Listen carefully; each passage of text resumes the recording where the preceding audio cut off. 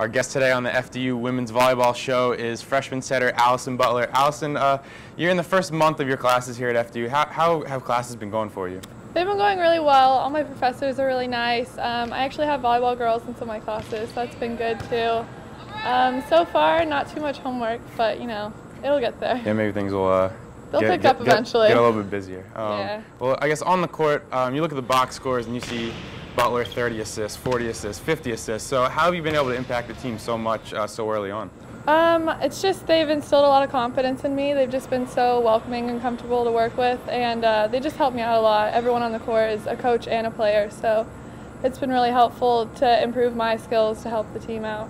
And then coming from Texas to making the transition into New Jersey, what are some of the differences that you see, and why did you choose to come across the country to FDU? You know, I was just looking for a change, and it was really interesting when I came here. I just loved the campus, fell in love with it, and fell in love with the girls on the team and Stacy, and I'm loving it so far. You know, when winter kicks in, we'll see how I feel, but for now, I'm loving it. Yeah, it might be a little bit colder than you're used to. Yeah. The team, after being away for a while, will come home to play NJIT. What will it mean to you to play your first home game in front of the home crowd? I'm really excited to get on the home court. You know, everyone keeps coming up to me and they're like, "When's your first home game?" And I'm, "Oh, it's so soon, it's so soon." I just can't wait. And being on the road's fun, but it's been tough, and it'll be good just to be at home and feel at home. Well, Allison, thank you for your time, and good luck this coming game against NJIT. Thank you.